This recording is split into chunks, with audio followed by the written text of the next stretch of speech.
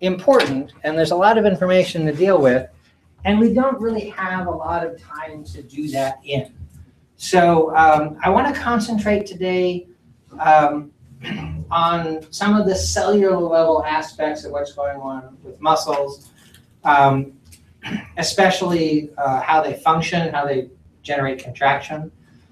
And then next week, we're going to continue with the muscles, and we're going to concentrate more on how muscles do their work as an entire organ.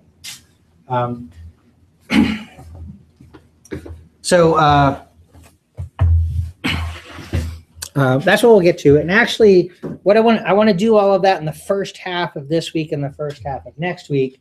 And the second half of this week and the second half of next week, I want to deal more with the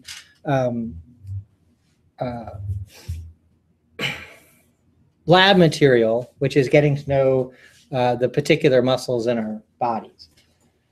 And I'll explain that in the second half today. But going into the chapter here, okay, before I get into the chapter, let me point out in this unit, so this is the support and movement unit from the textbook, which started with the skin and had all the skeleton stuff. And then the joints, which I just told you we're going to skip over that since I had to cancel class last Monday. You can look at the captured recording from last Wednesday's class and get that material there. And so then we're up to the muscle tissue chapter. Now, it's not just muscle tissue, it's muscles in general. The idea here is kind of like when we did the skeleton, we have one chapter here that was about bones, and then a couple of chapters about the bones in place in the skeleton. Here we have a chapter about muscle, and then a single chapter instead of two about the anatomy of the system.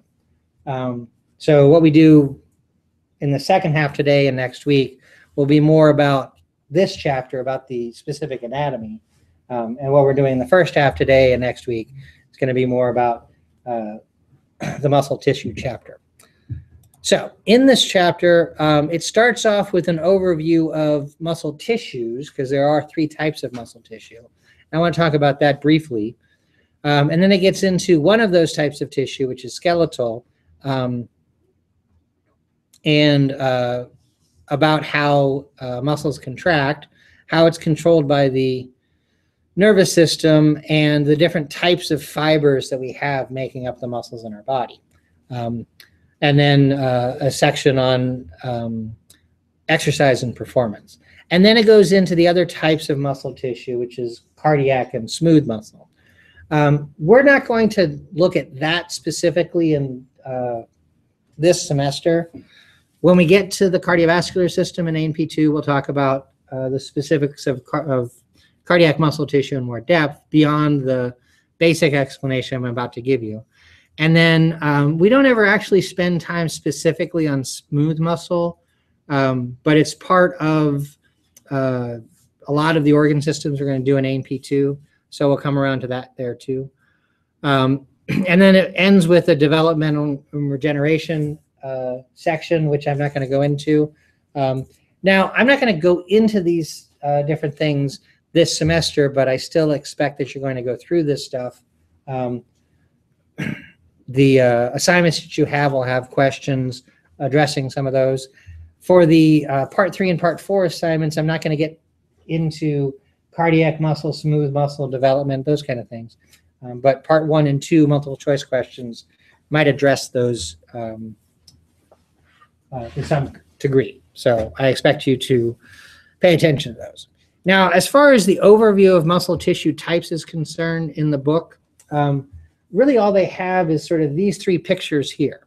And then it describes some aspects about muscle tissue that's general to all of the different types. I want to say a few things about the different types of tissue using this picture, but I also want to point out, in this week's folder, the muscle tissue folder, I have a link right here that just says muscle tissue, And this goes to a folder that contains micrographs of muscle tissue taken with this scope up here, sort of the same way that we had the folder of tissues that you guys captured and I put online. I'm not going to have you go through and looking at these different types of muscle tissue because there's not a whole lot of them. But I captured these tissues, so there are examples here, which is nice because in the book they just have this one figure here. Now, this isn't the only thing the book has. The book goes into more detail in the sections on cardiac and smooth muscle. But this is just a basic introduction to it. Now, as we're considering the types of muscle tissue, we classify it as we see it under the microscope based on two things. One is nucleation, and the other is what are called striations. So these two characteristics between the two of them make each type of muscle tissue unique. And by nucleation, I mean the number of nuclei in a cell. Now, what would you expect the number of nuclei to be in any given cell? One. Yeah. It's almost a law that every cell should only have one nucleus. Now, I say almost a law because there are some exceptions to that, but the exceptions to that actually don't entirely break the law, because when we have a cell with multiple nuclei, what we're actually looking at is more like a supercell. It's a bunch of cells that all merge together, and we see the distinct nuclei left over from them, but all of that's contained within a single cell membrane. Okay. So there are some exceptions to the one nucleus per cell rule that we're used to. And for muscle tissue, skeletal muscle is multinucleated. And cardiac and smooth muscle is mononucleated, meaning that they each only have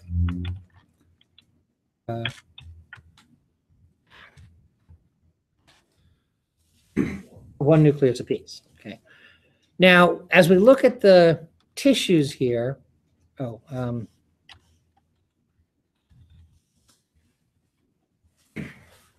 we can see that there are multiple nuclei in these fibers here. Let me turn the light off so you can see. And I actually kind of like this picture from the book because it makes a pretty good indication. So each of these bands that we see going across the screen is a single muscle cell, muscle fiber. And what I really like about this is that it's pretty obvious. Say in this fiber right here, we can see 1, 2, 3, 4, 5, 6, 7, 8, 9, 10, maybe an 11th nucleus. Those are all definitely part of this fiber right here. Okay. Now again, nuclei, because they contain DNA, are going to stain very darkly. So they stand out very nicely. This is smooth muscle and this is cardiac muscle. And you can't exactly see the specific outlines of each cell in these, but if we think about, there's 1, 2, 3, 4, 5, 6, 7, 8, 9, 10, 11, 12, 13, 14 cells represented here, fibers represented here. And we see 1, 2, 3, 4, 5, 6, 7, 8, 9, 10, 11, 12, 13, and maybe some fragments of a 14th nucleus. The numbers there work out. Okay, it's not actually a nucleus in each of these fibers, but we see 14 things going across the screen here and 14 nuclei. So just based on this little sample of the tissue, we see one nucleus for each fiber here. Okay, now that oversimplifies what we're actually looking at, but it does give you a good point of reference compared to this, where we have 1, 2, 3, 4, 5, 6, 7, 8, 9, 10 fibers going across here. And I'm not going to go through because I've already done the counting. There's 41 nuclei in the picture here. Okay, so the ratio of 10 fibers to 41 nuclei versus the ratio of 14 fibers to 14 nuclei, I think makes the point pretty clear there. Okay, just it's not a perfect one-to-one correspondence of cells and their nuclei, but the nuclei don't outnumber the fibers that we see on the screen right there. So while you can't see the exact outline of a particular cell here all the time, you don't see a bunch of nuclei in this tissue like you do here. Now, as I'm doing this, I keep kind of zooming past the smooth muscle tissue here because it's harder to see a whole lot of it. It's true that the ratio of nuclei to fibers here is more in the terms of 1-to-1 than, say, 4-to-1 in this picture of the skeletal muscle. But we don't really need to get too bogged down with the smooth muscle because we're going to pay more attention to skeletal and cardiac. And part of the reason for that comes down to the striations. This basically means that they have a stripy appearance.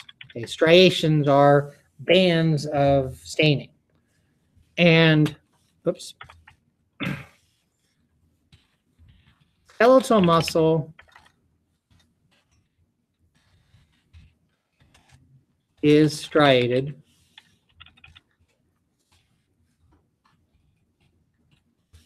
Cardiac muscle is striated. And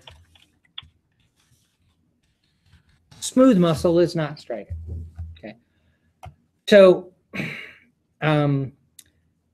smooth muscle kind of stands out from the others because it's not striated, and we can kind of push it off to the side. And we're more concerned with comparing the two striated muscle types, and that is where the multi versus mononucleated becomes an issue. So in talking about these tissues, I keep zooming past the smooth muscle because we don't really care about it too much. Now, striations. They are alternating dark and light bands that we see in the tissue. And as I zoom in on this, you can see black and light or dark and light bands going back and forth. That's what striations mean. Okay. Now, any staining artifact that we see in tissue is necessarily an indication of how it responds to the stain. Okay, so nuclei are very dark. That's a staining artifact because the DNA reacts with the stain very strongly. And these bands that are a little darker represent stripes within the cells that react with the stain more than others. And for this, it's a matter of protein. The darkest staining things we see are nucleotides, nucleic acids, like DNA in the nucleus, or RNA and ribosomes or something like that. But for muscle cells, it's almost pure protein in there. It's not, but there's a lot of protein inside the cells. And so that's what's picking up the stain. And the pattern of staining, light versus dark stripes, goes right to what we'll see within the cell there. Okay.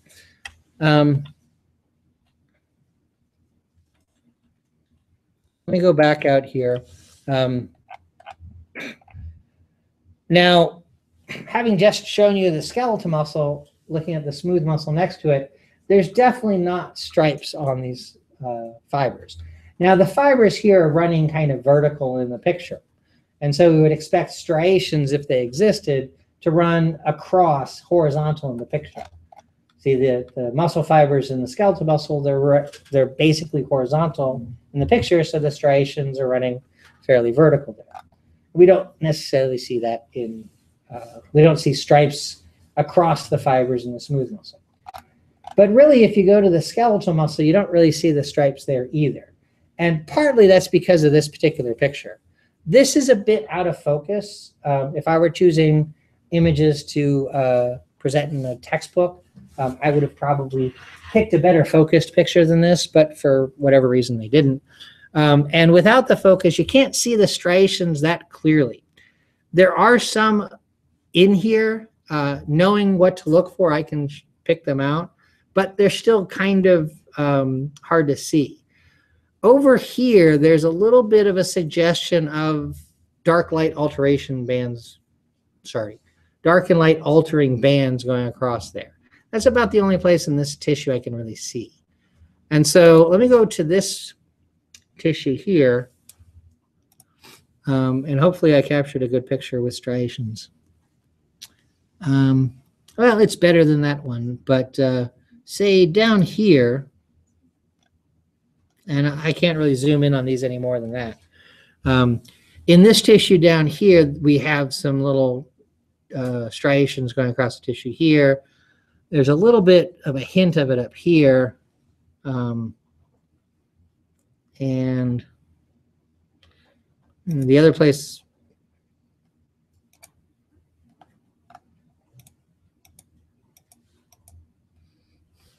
I can see a little bit down here. If I zoom in on it, it gets covered up by this box of tools. So I can't really show it to you any better than in this basics stain here. But there is some evidence in this tissue. This is cardiac muscle cut and cross section, so that's not a good place to see that. That's smooth muscle where it's very obviously not striated. And that's skeletal muscle cut and cross section. And that's a higher power of that same picture. Here's skeletal muscle in longitudinal section. And this one just happened to have a very dark region right here where you can see striations pretty clearly. There's a hint of it at the edge of the tissue here, but a lot of this tissue, the staining's kind of faded. So, well, you can kind of see some striations in here, but this is the most obvious place. This is smooth muscle and cross section. So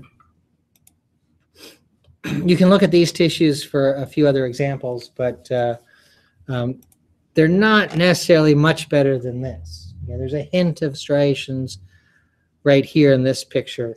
And if you're looking at it on a monitor directly, you'll be able to see a little bit better than up on the screen here. But it's there's definitely a hint of it there. And you might not see it, but I know what I'm looking for, so trust me, it's there. You want to go back in there and just convince yourself that you see little stripes going across right here. You should be able to pick up on it.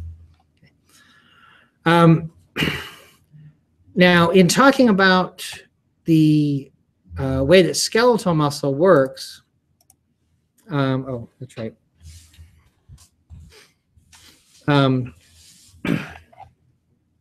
We're going to go on and talk about skeletal muscle and how it works a little bit next. And from that, we'll kind of understand where the striations come from.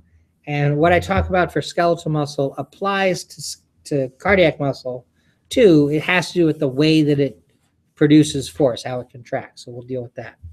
We'll see that in the skeletal muscle and just understand that it translates to how cardiac muscle works to some degree too. And the specifics of cardiac tissue, again, I said I address when we get to the heart chapter in A&P 2, although the book does deal with it a little bit right here. Okay. So I want to move through some of the information about muscles, skeletal muscle tissue kind of quickly to get to what I think is the most important thing about it. Now, this picture here looks like three pictures that are very similar. We have a bundle of kind of reddish colored things with one of the pieces of the bundle sticking out. And then a bundle of kind of reddish colored things with one of the things sticking out. And a bundle of kind of reddish colored things with one of them sticking out. It's kind of a repeating pattern here. And really what we're looking at is the muscle, not just muscle tissue, but the muscle and all of the tissues that make it up, having this kind of repeating pattern of organization from the whole muscle level down to the cell and subcellular level of organization there. Part of what really defines muscles are the connective tissues that are in them, aside from the skeletal muscle tissue there. How they're organized is well defined based on connective tissues that are associated with it. So these three pictures here, the big piece is the muscle, and then the little pieces inside of it in the top part are called fascicles, which means bundle of fibers. And then here we have a single fascicle represented with the bundle of fibers, individual muscle cells represented, one of them pulled out. And then we're looking at one muscle cell and the thing coming out from that. Now, wrapped around each of the bigger parts here, so the whole muscle, a fascicle of muscle fibers, or a single muscle fiber, is a layer of connective tissue. And that helps us really define muscle tissue quite a bit. Not muscle tissue, muscle as an organ. The whole muscle is wrapped by what we call epimysium. And then fascicles are wrapped by what we call perimysium. And individual muscle fibers are wrapped by endomysium. So these three terms here, epimysium, perimysium, and endomysium, obviously all have as a root MYS, which is the root that means muscle. So epimysium is what's on top of the muscle, surrounding the outside of the whole muscle. Perimysium is what's around the muscle. And in this sense, for us, it's what's around the fascicles and sort of working in between the fascicles of the whole muscle. And then endomysium is what's inside the muscle, and it's wrapped around individual muscle fibers. Epimysium is dense irregular connective tissue. Perimysium is dense irregular connective tissue. And endomysium is areolar connective tissue.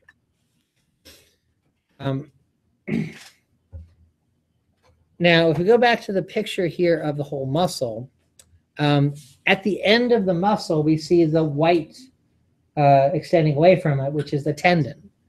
The tendon is made up of dense, regular connective tissue. Now, the difference between regular and irregular connective tissue is simply how the collagen's organized. In dense, regular connective tissue, all of the collagen is in parallel. And in dense, irregular, the collagen goes in all sorts of different directions. The difference between the epimysium or the perimysium that's in the middle here versus the tendon, which is at the end of the organ, just how organized the collagen is. It's actually continuous tissue. The epimysium and the perimysium extend past the muscle tissue and make up the tendon. Once it gets to the tendon, it's dense regular connective tissue, but it's really dense connective tissue that's basically just a bunch of collagen. Okay? And then the tendon goes on to extend and attach to the bone, where it blends into the periosteum, the dense irregular connective tissue surrounding the bone. And it helps to anchor the muscle to the bone so it can cause movement. The areolar connective tissue that surrounds an individual muscle fiber, which for this picture is actually highlighted here rather than the bottom frame, it's just loose connective tissue where blood vessels and nerves and those sorts of things can get in close to the cell. They've drawn in this kind of these purple lines here, which are probably supposed to represent blood vessels that are getting in next to the fiber, which is going to then deliver oxygen and nutrients to the fibers and carry waste products like CO2 away from it. Also, there's a connection between the nervous system and muscle fibers.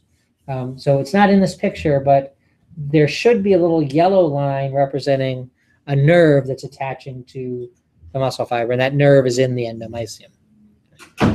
The picture of the muscle fiber down below, they don't show the endomysium around it. Instead, what looks like it's been peeled away here, they're actually cutting into the cell membrane to represent the outer covering of the cell itself.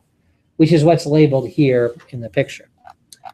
Now, this is the same thing again of the muscle fiber, but there's a little bit more detail and a little bit more labeling going on.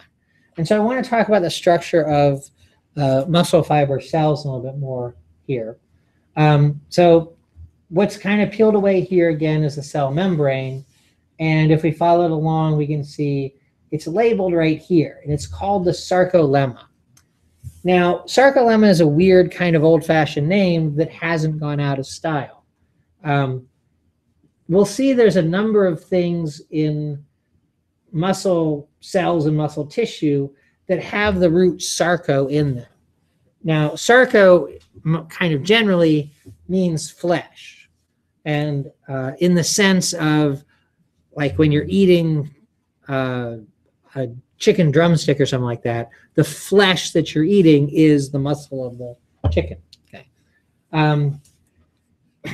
So sarcolemma specifically means cell membrane of the muscle cell because it's a variation of an old-fashioned name for the cell membrane, which is plasmalemma. Now, you've probably heard reference to the plasma membrane. I prefer to just use cell membrane, but plasma membrane is used in a number of sources currently. Plasmalemma is really outdated. Nobody uses it anymore, but it just means cell membrane. So sarcolemma just has exchanged the general root for the word plasma for the specific root that refers to muscles. Okay? But this is really just the cell membrane of a muscle cell. Next to sarcolemma, of course, they're pointing to a mitochondrion, and mitochondria don't have a special name in muscle cells. They're just mitochondria. What do mitochondria do? Okay, I just want to share a little pet peeve for most biology teachers. When somebody asks you what does a mitochondrion do, don't say it's the powerhouse of the cell. That's just the most trite description of it. Not that I'm picking on you, but it's sort of this running joke with biology teachers that everybody says that because every textbook says that, and it's just so trite. What does it mean that it's the powerhouse of the cell? Yeah, it makes energy. Now, the word powerhouse in general English usage is not entirely clear. You can say that somebody is a powerhouse because they're the powerhouse for the Yankees because they're the best player on the team or something like that. Not that I'm a Yankees fan, but just as an example. But powerhouse refers to a physical building where power was converted from, say, water running across a dam into electricity or something like that. That's where powerhouse comes from. And so mitochondria do the same thing. They convert chemical energy in the form of, well, that's derived from nutrient molecules like glucose into the common power, the common energy currency for cells, which is ATP. Okay. Now, ATP is very important for the function of muscles. So they have a lot of mitochondria to make all the ATP they need. They're also pointing out a nucleus here, and we can see 3 nuclei sort of at the edge of the cell here, and we saw in the micrograph a lot of nuclei along the edge of the cells.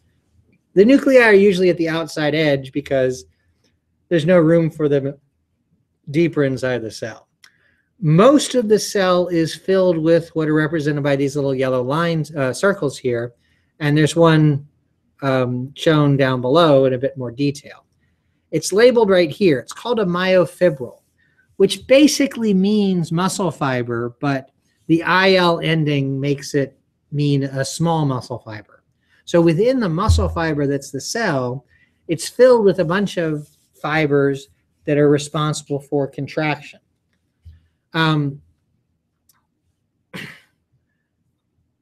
It's not evident in the picture of the whole cell here, but it is suggested down below. The myofibrils have wrapped around them, this kind of lacy structure, which is called the sarcoplasmic reticulum. What does that sound like to you? Yeah, endoplasmic reticulum. So kind of like sarcolemma is the muscle cell version of plasmalemma that's no longer used, but That's why they're using sarco here. Sarcoplasmic reticulum is referring to the endoplasmic reticulum of muscle cells. Now, endoplasmic reticulum comes in two flavors in your average cell. What are they? What are the two types of endoplasmic reticulum that we find in your average cell? Sorry? Yeah, rough and smooth. What makes rough endoplasmic rough? Yeah, it's covered with ribosomes. And then smooth endoplasmic reticulum just doesn't have ribosomes on it. Based on the picture here, which version do you think the sarcoplasmic reticulum is? Smooth, right. Does anybody know what smooth endoplasmic reticulum does inside a cell?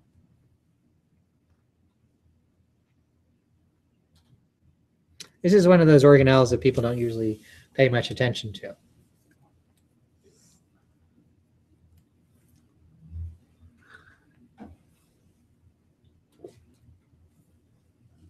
Nobody wants to take a shot?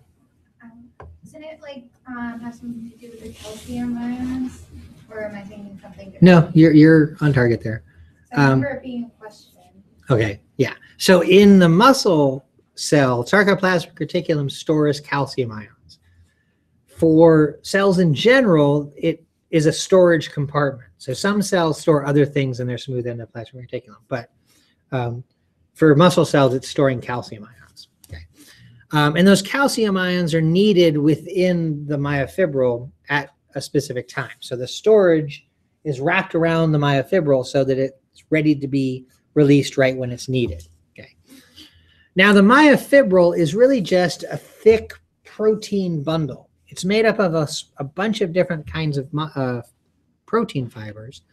The main types of proteins that are found are represented by the thin filaments and the thick filaments that kind of overlap. So off to the side, they label a thin filament here, and they label a thick filament over here. The thick filament is a protein called myosin. The thin filament contains a protein called actin. Now, I said those slightly differently because it's important. The thick filament is only made up of myosin. The thick filament is mostly actin, but it has a couple of other proteins associated with it also, which isn't pointed out here.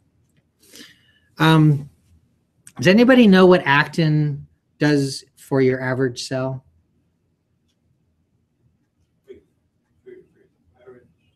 Yeah, there's actin in every cell of your body. What does it do in other cells?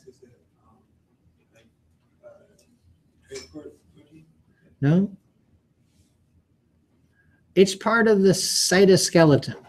Okay, so the cytoskeleton is made up of a few different types of proteins. One of them is actin, and it's present in all cells. It's not used in the muscle cell the same way it's used in other cells, but the fact that it's part of this highlights the idea that the myofibril is really just a specialization of the cytoskeleton of these cells. Okay. Now, myosin is specifically a muscle protein. That's what myo means. But it's very closely related to other proteins that are found associated with cytoskeletons in other cells. And in fact, Aaron, I think that's what you're getting at. There are these proteins that walk along microtubules in cells. Myosin is related to them in the way that it works. I've recently seen some little animations of these motor proteins that are dragging vesicles along inside of a cell. Actually, there's a rather famous computer animation that was made, and by famous, I mean famous to biology teachers, that was made by Harvard about 15 years ago. And so somebody's taken that sort of approach and made it into a smaller animation somewhere that I've seen recently. But the point I'm making here is that the myofibril is really kind of the cytoskeleton component of the muscle fiber. But it's been specialized because it's also where contraction takes place. Now, if we looked at the whole myofibril, the whole length of the muscle fiber, we'd actually see that it has a repeating pattern that's represented by what's underneath this bracket right here. So at either end of the bracket is a zigzag line called the Z-disc. And attached to the Z-disc in either direction are the thin filaments. So thin filaments attached when the Z-disc zags point one direction, and attached where it zigs point the other direction. If zig and zag are active nouns describing what the zigzag line does. But so you can kind of see that the line goes back and forth, and at each intersection, there's a thin filament that extends towards the middle of what's bracketed out here. Now, what's bracketed out is called the sarcomere. Again, it uses sarco, that sort of special prefix for, or root for things having to do with muscle cells. Mere is very similar to the mer in polymer or monomer. A monomer is a single unit that makes a chain called a polymer, like amino acids making up a protein or glucose molecules making up starch or something like that. Sarcomeres are repeating patterns that make up the whole length of the, repeating units that make up the whole length of the myofibril. What happens in one sarcomere is repeated in its neighbor and its neighbor, and everything kind of happens together. And we're going to concentrate on what's happening in the sarcomere. Now, at the bottom, there are these brackets that say I band and A band. And up in the picture of the cell above, we have I band and A band pointed out here. And the I band and the A band pointed out on the cell is pointing to those striations that I showed you in the microscope earlier. And the A band is specifically everywhere that we see the thick filament, the myosin. And then where we do not see the thick filament, from this point over to this point, that's the I band. Now, A and I basically correspond to the vowel that's in the word. A for dark, I for light.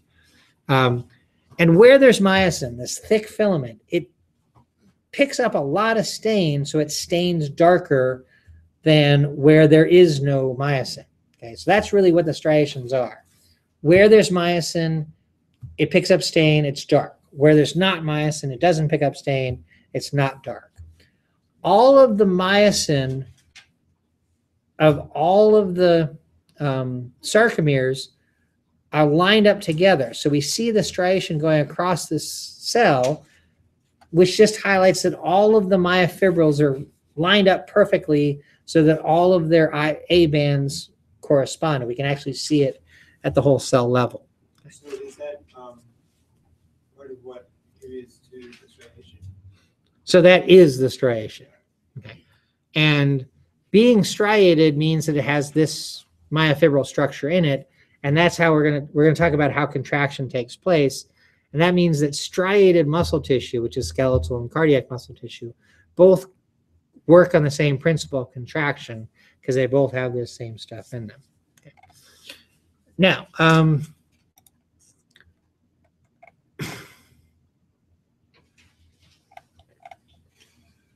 this next picture gets into some of the finer structure within the myofibril.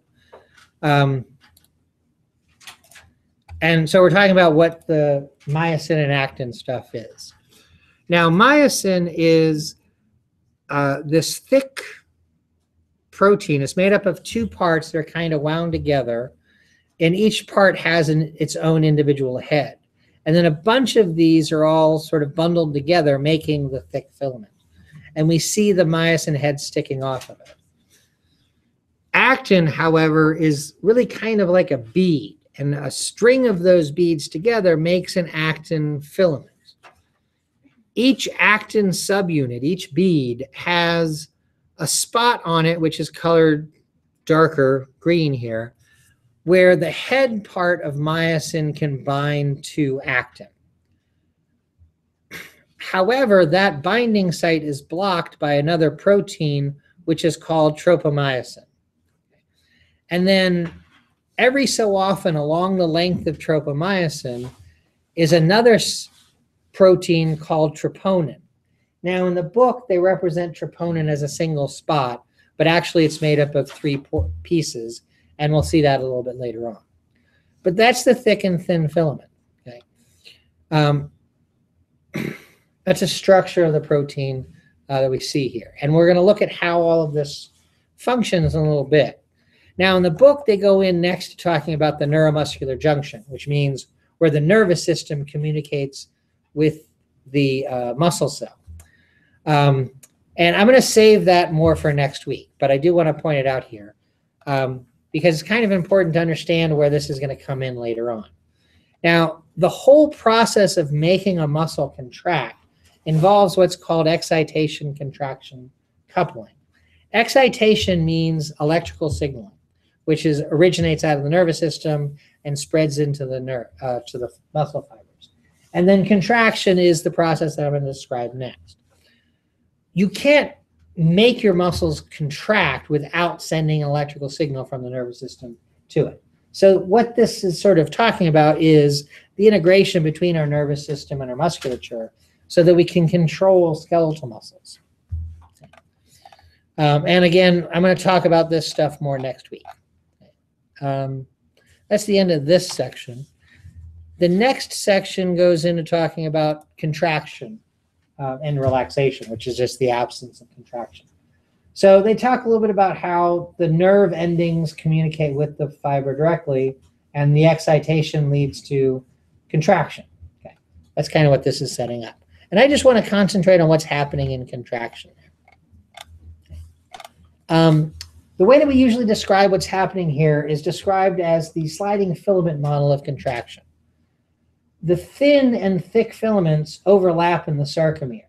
And during contraction, the myosin, which I just told you is related to motor proteins in other cells, is going to cause contraction by acting like a motor protein and sliding the thin filament along so that the sarcomere, which we see in its relaxed state at the top, is contracted, which we see in the bottom. Now, it's really hard to understand this at all based on static pictures like this. So it's much better to go to animations. And so on Blackboard, I have a link here that says sliding filament model animation. So I want to go here. And this is an animation that I've been using for a very long time to describe this. It's on a website that's owned by McGraw-Hill, which is a publishing company. And when I first started using it, it was associated with a different textbook. Now it's the exact same animation, but they now associate it with this particular textbook here, which is not the textbook that we use at the school, and definitely not that I used in my classes here. But the animation is freely available to access online, so I want to use it to show you what's going on. If you really love this animation, then please run out and buy their book immediately. Whatever. Now, they've changed a few things in the animation over the years, which isn't a big deal. Besides this, now associated with a different book, they also have this little quiz here, which you're welcome to try out. But I want this to be very clear. This is not an assignment for you to complete for this class. Okay? It's an assignment based on people that use the textbook that this comes from. Since it's freely available on the web to access, feel free to make use of it if you'd like to. I, however, am not going to require that you use it. And by that, I mean, please do not send me an email with the results of this quiz. Okay. Last semester, I think, is the first time that the quiz was there. And then suddenly I got all these emails from people. Don't email it to me. Okay. I don't need it. I want to play this for you, and I'm actually going to enlarge a little bit so we can see it better. And there's a little voiceover to it, so I'll let it run through, and then after it's done its thing, I'll go back and show you some things and talk a little bit more specifically about what it said. So, would help to hit the play button. In a relaxed muscle, actin and myosin myofilaments lie side by side, and the H zones and I band are at maximum width. During contraction, the actin and myosin myofilaments interact. The actins are pulled toward the center of each myosin myofilament. As a result, the sarcomeres shorten. In the fully contracted muscle, the ends of the actin myofilaments overlap, the H zones disappear, and the I band becomes very narrow. Now, like I said earlier, over the years, they've changed this a little bit.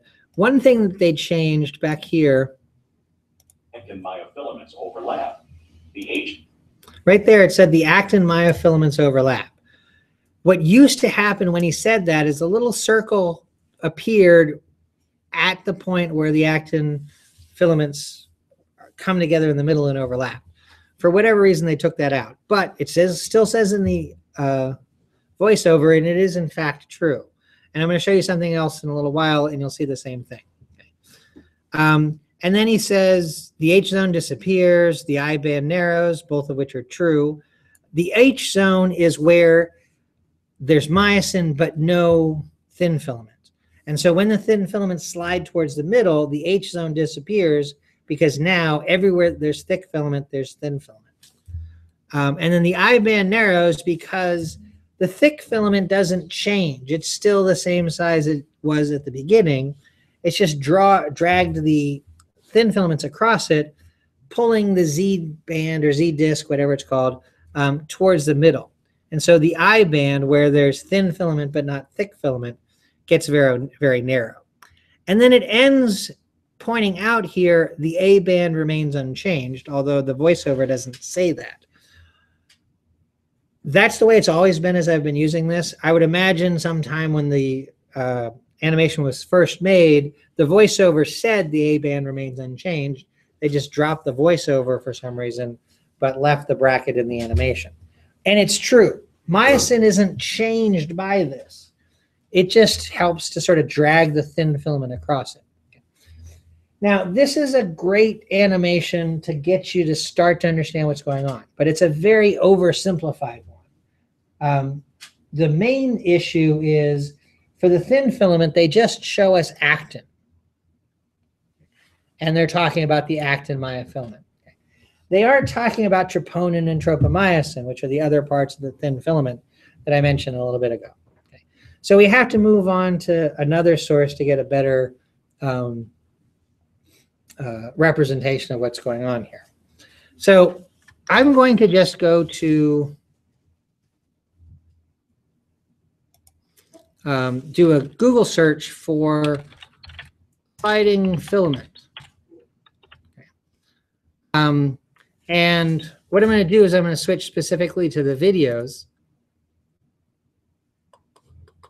And you'll see that there are a number of different videos that address sliding filament theory or model, however you want to put it. You're welcome to watch any of those. What I actually want to move to instead is what's called the cross bridge cycle. But before I go to that video, let me just jump back over to the book. In the book, they talk about ATP and muscle contraction, and this is the figure that's illustrates that. What's happening here are 4 steps of what we call the cross bridge cycle. It's enumerated here in the picture, but I actually just want to use this video to show it to you. Now, before I start this video off, let me just say a few things about it. First off, you'll notice that, let me make it full screen. You'll notice it says AP Flicks, Muscle Contraction, Part 3, Cross Bridge Cycle. And it has the Pearson publisher's logo on it. And it in fact says copyright down there.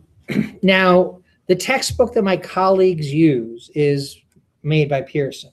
And so students in other A&P courses here that aren't using the free online textbook that we're using have paid for access to a website that includes this video as well as a few others. Somebody has posted a copy of this video to YouTube, and it's been there for years. Now, it is copyright infringement that it's up there, but there seems to be sort of a passive or tacit, I guess you would say, acceptance of it being up there by Pearson, in that if they didn't want it there, they could easily tell Google to take it off of YouTube and it would be gone. Happens all the time. You know, somebody makes a video of themselves twerking or whatever, and there's something playing on the radio in the background, which is copyrighted music. That gets pulled from YouTube because they don't have permission to make a video with that. I said that in music, you know, copyright music. I don't know the finer points of copyright law, but the point being that this would be pulled probably if Pearson wanted to pull it. Now, this says part 3, which means that there are 2 other parts, and the 2 other parts are not available on YouTube. So I kind of see this as Pearson putting it up here so that you can see how amazing their videos are, but if you want the rest of them, you have to pay for it. And so I'm going to take advantage of what I think is their business model and show you the free one and not show you the other ones. Now, if you have any friends that are taking A&P from any of my colleagues, they have paid for access to see these by buying that textbook.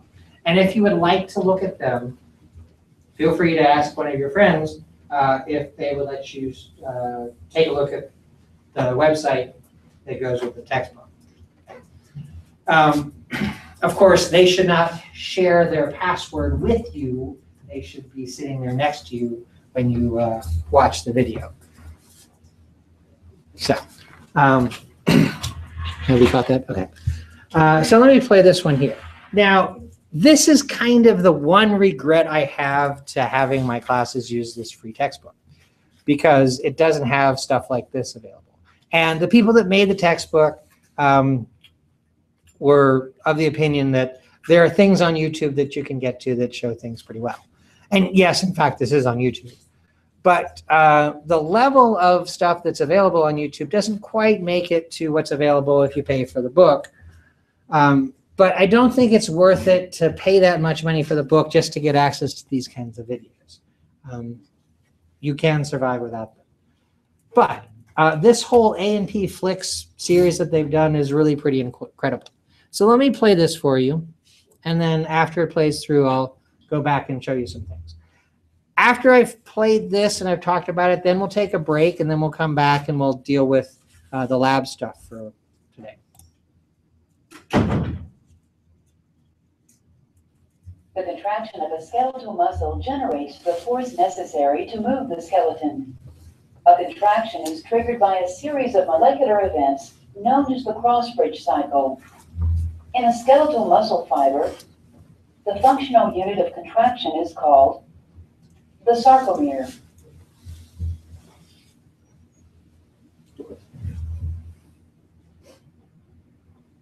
A sarcomere shortens when myosin heads in thick myofilaments form cross bridges with actin molecules in thin myofilaments.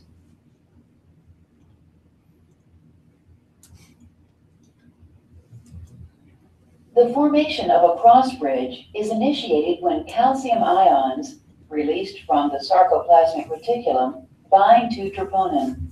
This binding causes troponin to change shape. Tropomyosin moves away from the myosin-binding sites on actin, allowing the myosin head to bind actin and form a cross bridge. Also note that the myosin head must be activated before a cross bridge cycle can begin.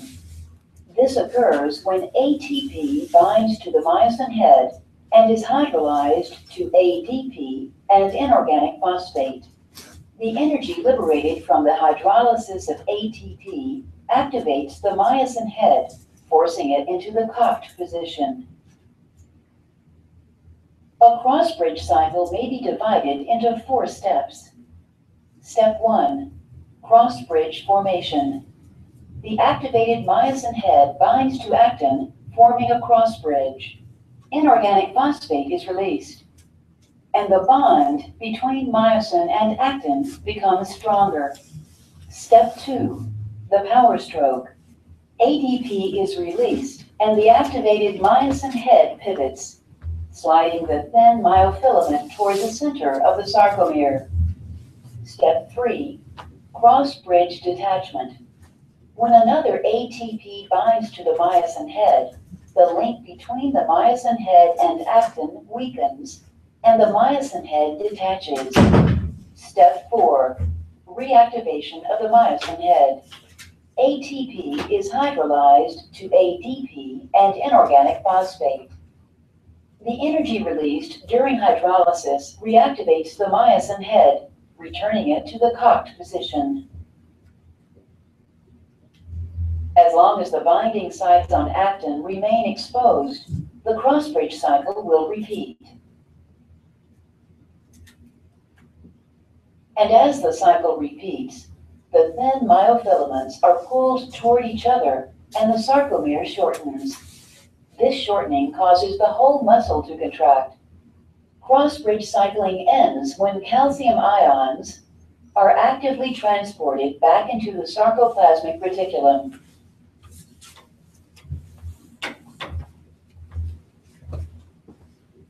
Troponin returns to its original shape, allowing tropomyosin to glide over and cover the myosin binding site on actin.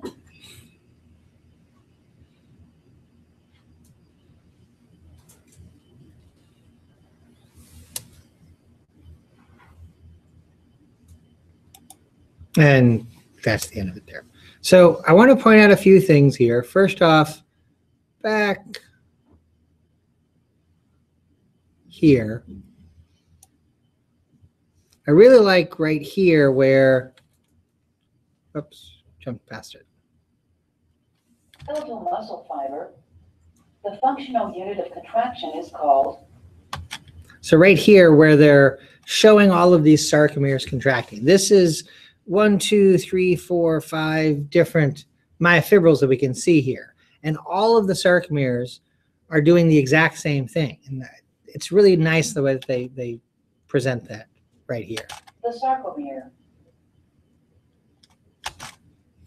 And then just after that, it zooms in and shows a sarcomere, and it describes what's happening.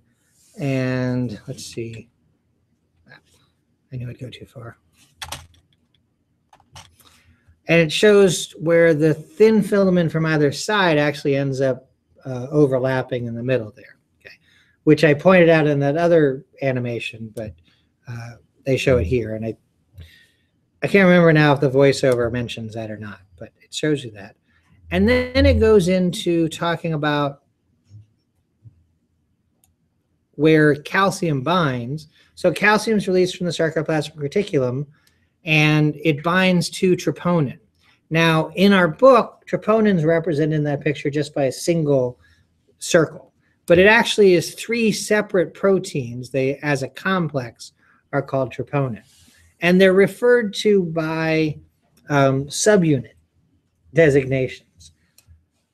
One of them is called troponin C. Another one is called troponin something else. I can't remember, let's say N. And another one is called troponin something else. I can't remember, let's say T. Okay. I don't care what the other 2 are called, and I can never remember, because troponin C is important because it's what calcium actually binds to. That's where the C basically means there. I don't really care what the other 2 are called or how they exactly work. But when calcium binds to the C subunit, then the whole thing is modified, and it causes tropomyosin, which is the green filament here, to move out of the way so that myosin can now interact with actin at the binding site. Okay. That has to happen to get everything started. And then once calcium's present, then myosin is going to do its thing, and we're going to go through, there we go, the cross-bridge cycle, which starts with cross-bridge formation. And then that's when myosin attaches to actin. And then the next thing that happens is called the power stroke. Now, the term power stroke is referring to sort of a basic tenet of any motor. In your car, you probably don't really know how the engine works, but you have an internal combustion engine.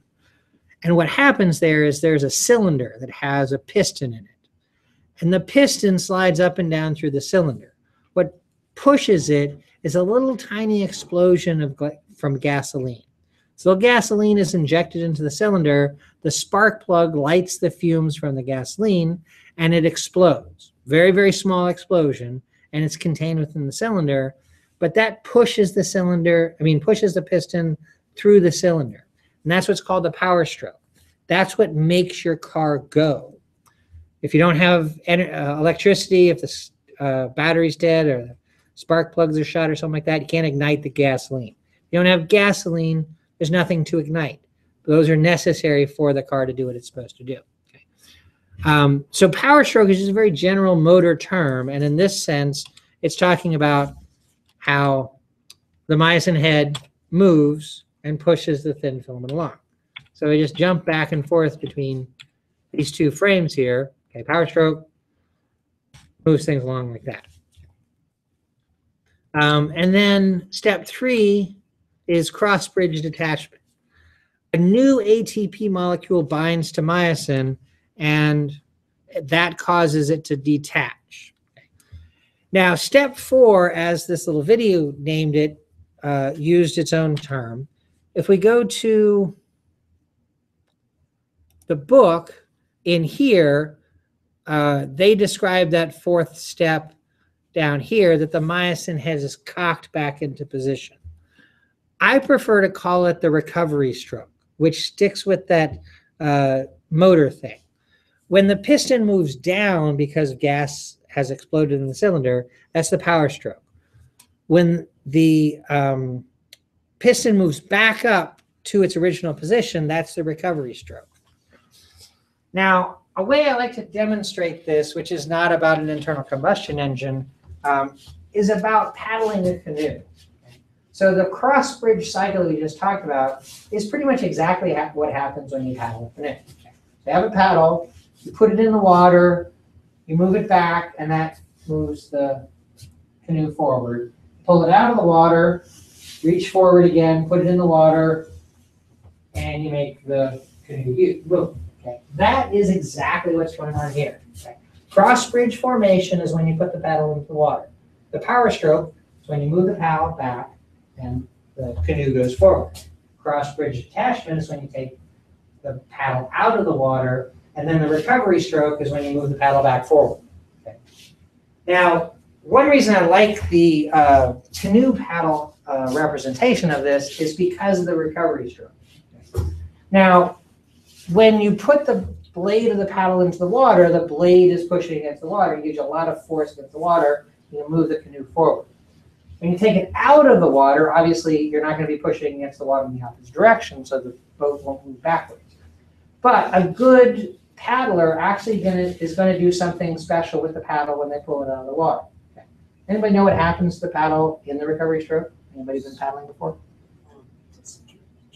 Yeah, you rotate it like that. Okay.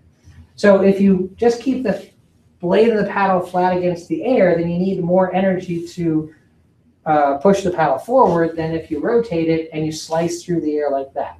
Okay? And the reason I mention that is because when you're talking about the recovery stroke, the myosin head's detached and it stays in a low position so it doesn't interfere with the thin filament and push it back the other way. Myosin only causes the thin filament to move towards the center of the sarcomere. If all of the myosin heads are completely detached, then the thin filament will move back towards the edge of the sarcomere. And the sarcomere will relax and the muscle relax. But there's always some myosin attached there pulling it forward. Now, the animation I originally showed you, it's a rather simplistic animation. All the myosin heads are moving in unison, kind of like a rowing crew out on the Charles River or the Connecticut River or something like that. But that's not really how it happens. This video makes a really good representation of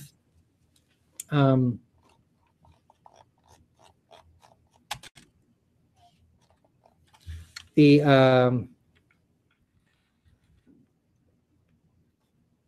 hope I didn't go too far.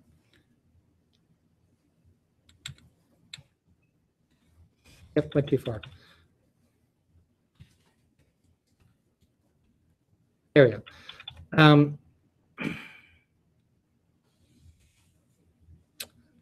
Okay, reactivate, yada, yada, yada, go on.